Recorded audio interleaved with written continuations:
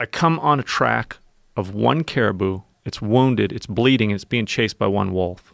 So I start chasing him. It was real fresh. It was snowing out, and I could tell that this has just happened. This injured caribou, this wolf is chasing it up this mountain. They're right ahead of me. I got to follow this. I start just jogging up the mountain as fast as I can go. It's a 5,000-foot mountain, and this wolf has a good chance of getting this caribou. Usually hamstring them, right? You find a lot of caribou injured real bad that get away. They get away with big pieces of hide ripped off of them. I killed a caribou once that only had 2 good legs.